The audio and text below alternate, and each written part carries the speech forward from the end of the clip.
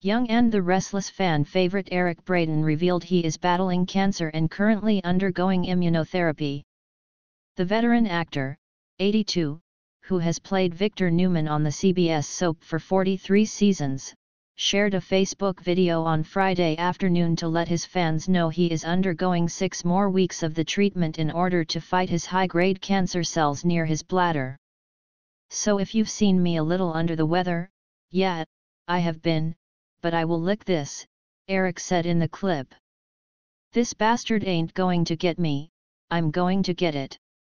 The soap star explained how a urologist made the cancer diagnosis after he was having issues with his bladder while recuperating from a recent knee replacement surgery. "And that, my friends, I can tell you is one of the most painful experiences I've had," Eric said of his urination issues, before adding, "I hate to be this personal. But I think this may be good for some older guys who may or may not listen to this."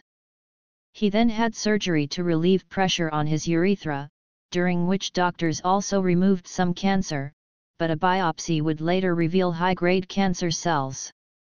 "Needless to say, I was taken aback, but I was determined to deal with it," Eric explained.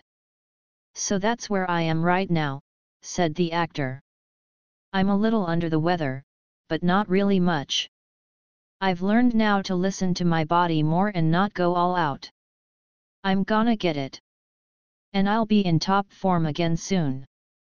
Eric also said he is able to continue working on The Young and the Restless.